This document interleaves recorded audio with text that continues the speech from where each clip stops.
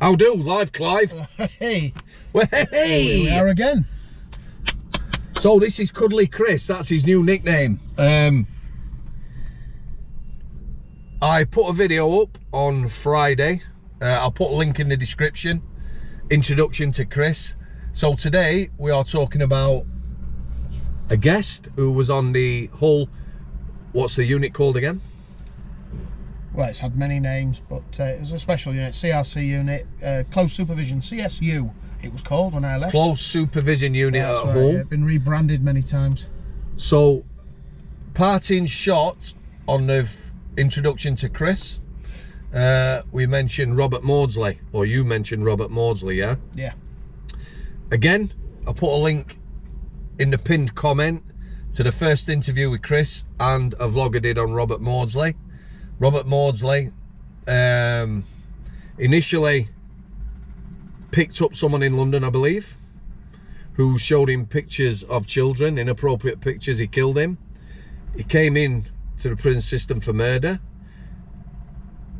deemed unfit to plead, went to Broadmoor. At Broadmoor, him and a geezer called... Well, David Lant, but I know him as David Cheeseman. David Cheeseman got a sex offender in a cell, 9 hours, tortured and killed him. They did. From there, they were both booted out of Broadmoor, back into the prison system. Robert Maudsley then went on to kill 2 people in one day, did he not? He did, yeah. I believe that was in Wakefield. Another 2 sex offenders. I don't know who they were. One guy was in, I think, for killing his wife, and the other guy was definitely a sex offender. So, David Lamp, was he called? He had 2 names, and we knew him as David Cheeseman, but I know he also had the name Lant, so... When you went on the special unit at Hull, this lad was on there, yeah? He was already there, yeah. He was already on there. So, tell me about this guy. He gave you shivers down your spine when you actually... Because he was so cold. So cold. Very quietly spoken. But Was he big in stature? No, he was a small fella. He was nothing. To look at him, you wouldn't think that he had the reputation he's got. But then again, size doesn't always indicate reputation. How long, roughly, have you any idea, did you meet him at Hull after him and Robert Maudsley murdered the guy at Broadmoor? Oh, well, I met him in 95, 96. And it was about, was it about 83? Oh, it was definitely 80s. Early 80s, yeah, weren't it? 83, 84. Yeah, it was a long time after. But no, he was very quietly spoken. Strangely enough, none of the other prisoners said anything to him. They never went near him. What did he look like? He was, I can't really describe him. Little man with glasses. You'd think he was... I can't really describe him. To look at him, you'd think was he slight build? Very slight. You'd think he was a vicar.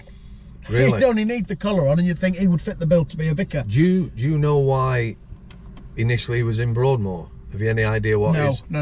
I'll have a look and see why he got locked up. Yeah, but no.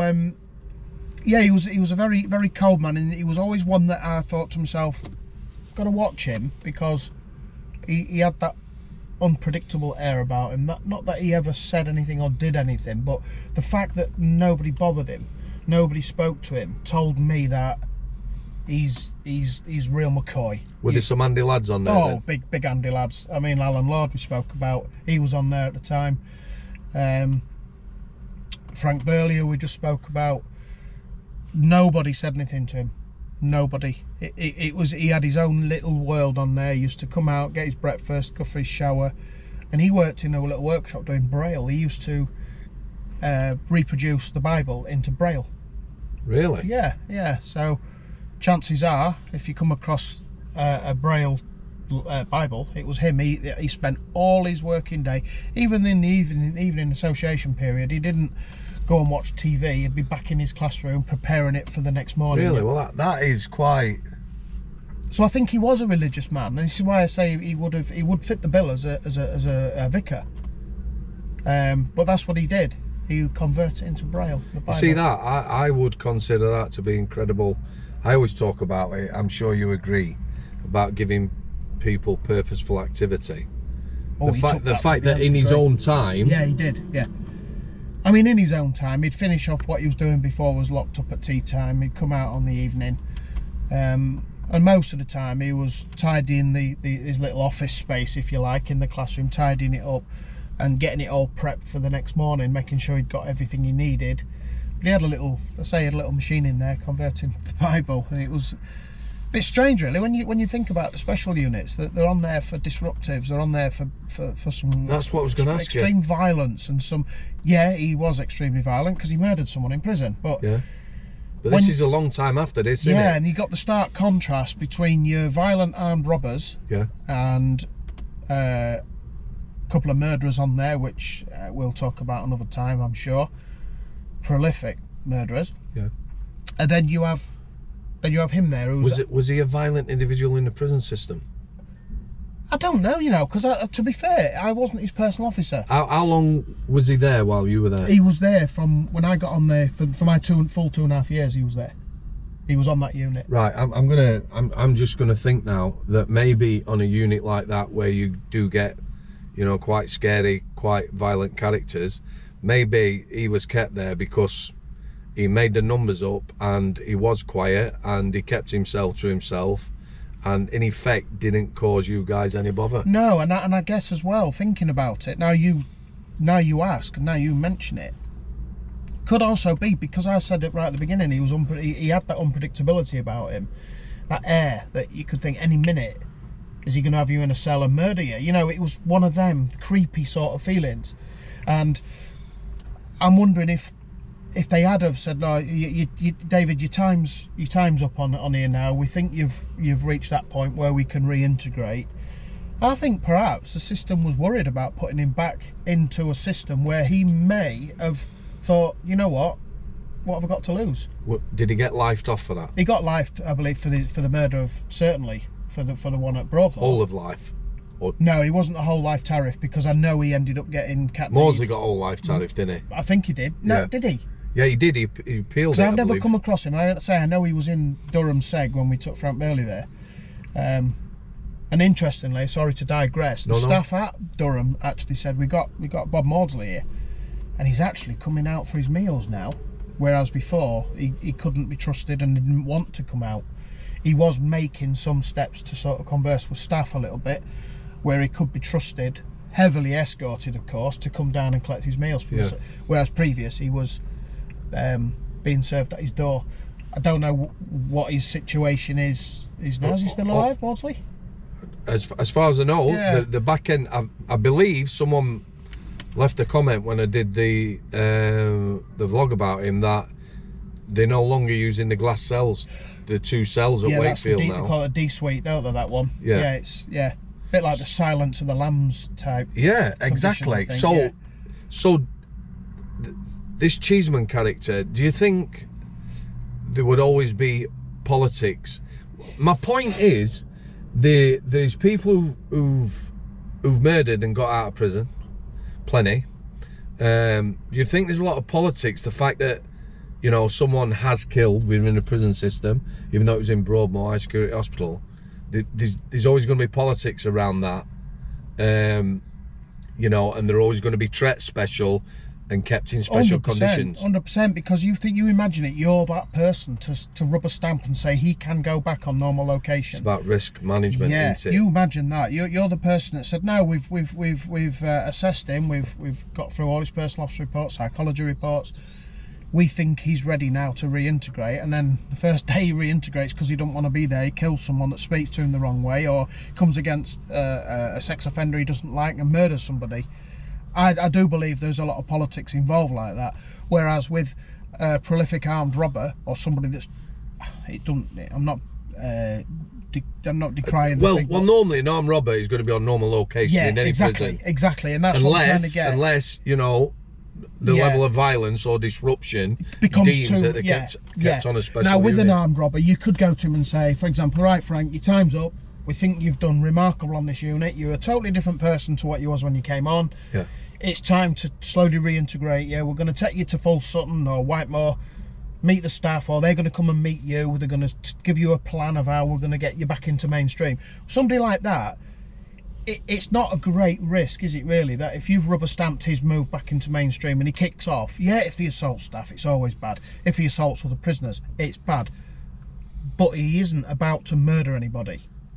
But as far as you know, had he ever shown violence towards staff or Cheeseman? No, yeah. Not as far as I know. On this unit, yeah. Did they have like psychological input? Did you have civvies? Yeah, and yeah, we did. We had. And was there any compliance? So like Alan Lord, did he have to have, or did he have to meet, or did he have to, you know, were there boxes to tick? Did he have to have work with a psychologist? Did he have targets and things like that? At first, no, they didn't, because, as I say, they didn't talk, they didn't comply with anything, they just went about their own business. Those that wanted to comply could and did, but, you know, then there came a point in that unit where they said, no, it's not functioning how we think it should now. We've got to start making them sort of earn their place here. They will interact, should I say, with their personal officer at least once a week. They will sit down and have an half an hour chat. Personal officer, just explain what a personal officer is. He's like the go-to sort of, he's an officer on the wing. You all get assigned a certain amount of prisoners. If they have any issues, you're their first point of call. If you can help them, you will. They can just come and talk to you about any old rubbish. It's somebody, it's a familiar face, a familiar name, that they can come and open up as much as they want or as little as they want. So we'll go back to Alan Lord, because you talked about Alan Lord in the first chat we had. So how did anyone deem that his risk had come down to start? Because the idea is, yeah, to get someone back in normal population, then someone who's doing a long sentence, Cat C, Cat D, open conditions, you know, you're giving people chance to sort of reintegrate back in society, but you're also giving them, there's a risk, isn't there? There is, and I think, to be fair, on them units, there comes a time, and I think, I mean, I'd already left the unit. No, Alan Lord did go before I left the unit. Yeah. But I believe he went to a SEG. And if I'm not wrong, I think it was when we shut the unit down to re-roll it and have this interaction. They all went to SEG units across the country, and then we, as officers, were assigned to go and interview these prisoners in their SEG units and say, right, if you want to come back, this is the new... Right, so, again... And I think he perhaps didn't want to buy into the... I can't say for sure because I didn't interview him. These terms and conditions then to come to your unit. to come back to the unit. So, when I was in the private sector, we got a lot of prisoners who had been, you know, disruptive and the like, and the idea was they'd come to the SEG for a week's assessment, as it were, and then hopefully they would go on normal location to be treated like other prisoners. Is it one of them, keep your head down for a week, we'll have you back on? I would imagine Alan Lord, because he'd come from a unit, you're not going to put him on K-Wing at Strangeways, are you? Not, no. So you're going to put him in a SEG, you know, see how he's interacting or whatever, and then at some point, you know, again about risk management, you want him on normal location, don't you? And I think to Alan's credit, he clearly did move back through the system, and I think it must have come to a point, as it would with most rational thinking people. I want to be out of prison. This isn't a life. I want to be out. I want to be living my life. And in order to do that, they have to comply to a degree. Of course. And I think it's all right. He never slept on a bed. He just slept on the floor, never a mattress. Things like that. That was his little protest, and that was all about, well, you can take what you want off me. Take me bed, because I don't want it. Yep. So he had little in his cell, next to nothing, so we had nothing to take off him. That was his mentality. But I believe what he's done, he's worked his way through the system because he knows he wanted to be out, and he's a successful man now. He's running his own gym. Credit to him. But I think that would have happened with Cheeseman. He'd realised that there would have been light at the end of the tunnel. There'd be psychological reports. We had probation assigned to the unit. There was personal officer reports, of course. Yep. And I know personal officer reports aren't the be all and end all, but they do give a good insight. If you're a good personal officer, wherever I worked in prison, always people under my charge, as it were, I will put entries. K-Wing. Definitely. The staff always used to say, I ain't got time. No, The SO would say, you just sat on your ass for half an hour, the wing's locked down. Yeah. Why ain't you done personal officer comment? Yeah. That's how I saw it. Yeah. But we're very good at putting negative comments about prisoners down, aren't we? Yeah, but not so good. Not so good with the positive stuff. No. And I think that is as well. You've got a mix of staff where you've got those staff saying, fuck it, I'm not doing it. I know I've got time, but I'll just say I haven't. They get called out on it and say, well, you've just been sat having a brew for half an hour. You know, and they'll make all the excuses under the sun to justify why they didn't use that half an hour, being paid to do what they should be doing, but they just sat having a brew. Now, we've all done it. We've all sat and had a brew. We've all had that bit of downtime. But no, I think Cheeseman certainly worked his way through the system, because I remember reading about him that he'd been on a home leave and he'd committed another offence on a day release. So he was recalled. So does that mean he got to open conditions? Yeah, he would have definitely got to open conditions. Must have taken him some time, that then. then. It would have done. I mean, if you think about it, I left without looking, without checking on the internet. I can't remember. He's dead now. He died a few years ago, but I can't remember in prison. No, he was out. Was he? Yeah, I believe he was out when Cheeseman when he died. But he's certainly on a day release, and he committed another offence which got him recalled, and I believe he got out again.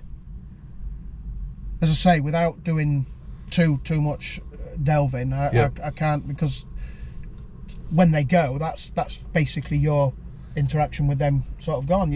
You don't forget them, because some of them are infamous. Some of them you never forget, because you think, wow, I locked him up. And well, you probably feel like you said he creeped you out a bit. He did, yeah. Probably... And you know, funnily enough, there's some I don't know if I've already mentioned this, there's some staff that are still in the job now that had interactions with Maudsley when he was in Hull Seg. Yeah. And they said he just looks straight through you. Some hardened staff, and he put shivers down their spines. He looked straight through you as if he wasn't even there. So that gives you an indication of how he thought about people. If you can go and kill at random in a jail, go and kill 2 people, and then say to the staff, you're going to be too light on your roll. Which is what he did, didn't he? He went in the office and said, you're going to be too short. Too off. Yeah, too off, yeah. If you can do that, you're going to appear cold and unfriendly to most people, aren't you? Do you know what I think now? I probably didn't think about it at one point. I kind of think, you know, what sort of childhood did this guy have? You know, he murdered somebody who was showing him images of children initially on the out in London. He then kills a sex offender in prison. He then goes on to kill at least one of them was sex offender inside. You know, that in itself, you know, murders are rare in prison, aren't they? Oh, yeah. It was blatant. You know, I'm sort of thinking, what sort of upbringing did that lad have to make him like that? And to a degree, I don't think the system helps people like that either. Well, it certainly didn't. You know, when you've got somebody like that who's clearly disturbed, because there's no other way of describing someone. He's disturbed. You know, people can get all political about things you call people. Definitely disturbed. 100% disturbed. I met some evil people. Well, evil and hatred are very strong words. However, I've met people who are genuinely bad people, but murdering someone in prison, you know, actually, you've got to feel for the staff that day, haven't you? You have. That cannot.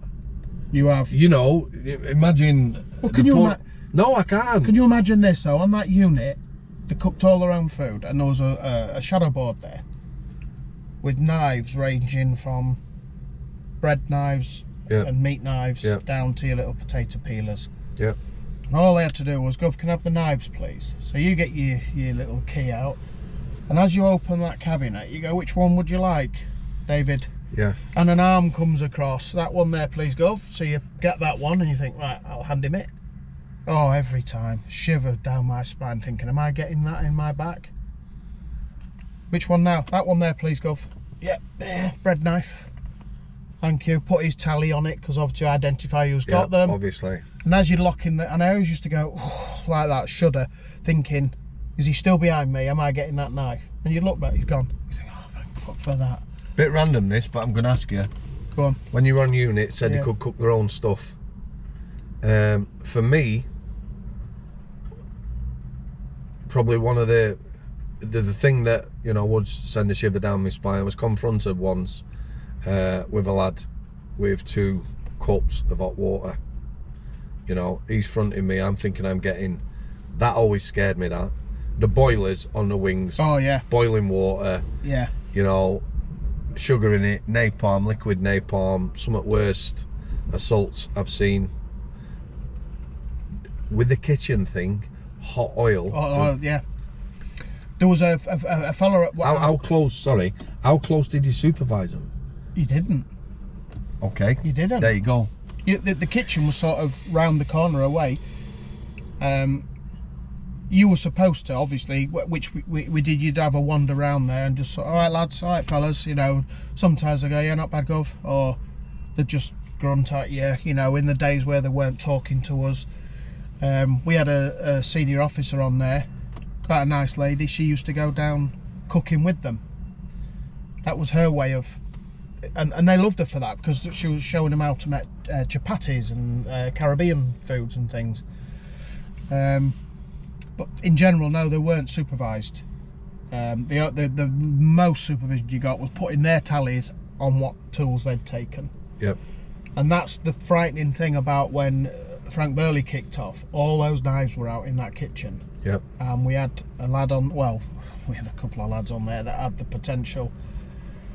And it was only afterwards, when you're coming down on that debrief thing, wow, that could have gone all wrong. We said, yeah, no, all them fucking knives were out Is that when in you start kitchen. thinking about You things? do. What You if, do. what if? Because while it's all going off, you're dealing with Frank waving a table leg about. Yep. Another one comes up to him, ushers him away, calms him down. Look, Gov, he's going to walk. Please, just let him go back to his pad. He's not going to kick off. We've calmed it down. Yep. But then in the cold light of day, you sat up in the tea room. Some people are like, fucking hell, can't believe how close that came. And all them knives are out there. At any moment, they could have gone and got them knives if they'd have so wished. It is next level. But the potential's there. Some of them are in there for murder. So you can't put it past any of them to think, well, this is going off big style now. I'm ready for moving. I've had enough. Let's go. Riots do start with an odd one incident, don't they? Yeah, of course they can. They start with an odd incident. Flashpoint, of course And they at can. that point, they might have even thought, he's knackered this up for us all now. We're all going to get banged up. They're going to tighten things up a bit. Yep. You know, they're showing a bit of intent here that he's not allowed to have them stamps. They're only stamps, but they've actually said no now. They've actually said no. And we're not used to them saying no in such a way. Yep. You never know what goes through their minds. If to say, well, they might even shut this unit now. Is it worth staying here if they're going to start saying no? Petty things to us, but big things to them. And so yeah, it was a bit of a panicking moment. As a final question, and your valued view on this, when you went on that unit at Hull, were you interviewed to go on that unit? No. But did the people, you know, the gaffer, the governor over the unit or whatever, knew who you were? Were you deemed suitable and appropriate? Would they put someone who'd been 6 months in the job on that unit? No, absolutely not. Absolutely not. I'll tell you what, because it was a core permanent set of staff, I think I mentioned it in the first interview, that you was very lucky to get on there for a shift. If they were desperately short, rather than lock it down, you did go on there as a guest. Basically, they just kept you as a guest. Yeah. Just use you as a general body. You didn't interact. You was making the numbers up. You could interact, but again, they didn't. Yeah. So, yeah, it was. Yeah, he was only a guest on there very occasionally, but you had your core set of staff. You're not interviewed to go on there, but certainly I never knew of anyone. So what do you think now? We'll call it solitary segregation units, care and separation units, as they want to call them now. Yeah. Which makes, you know, it's just some political bullshit. But what do you think? Because I've had people message me. One young lass just joined prison service, just out of training. She was going to a segregation unit, straight out of training. 22-year-old lass being put in a segregation unit. What do you think of that? No, wrong. Because you would have concerns for her. I would. Yeah, of course you would. Again, it's not about being roughy tufty, but in segregation, you got to remember that some of those lads are in that segregation for good reason. Yeah.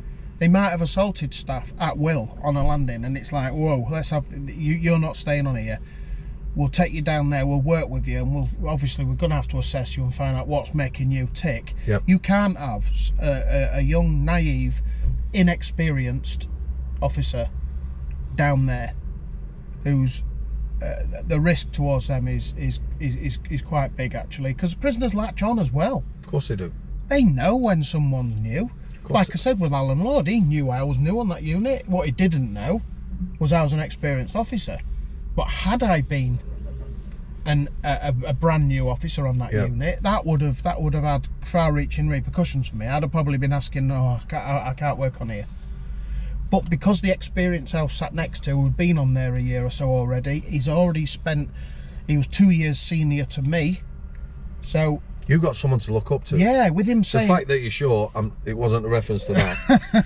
No, serious. On a serious note, though, you've got someone to look up to, haven't you? You could. You could look at them and say, how do I deal with this? And I did say, just leave it. Just leave it. Just ignore him. He's not going to do anything. Don't worry. Yeah. He's like this because you're new on here. He thinks he can intimidate you. Yeah.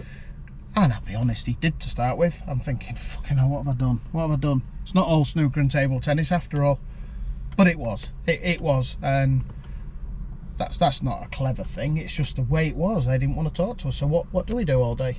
Just sit there twiddling our thumbs. Those games there to play. I completely.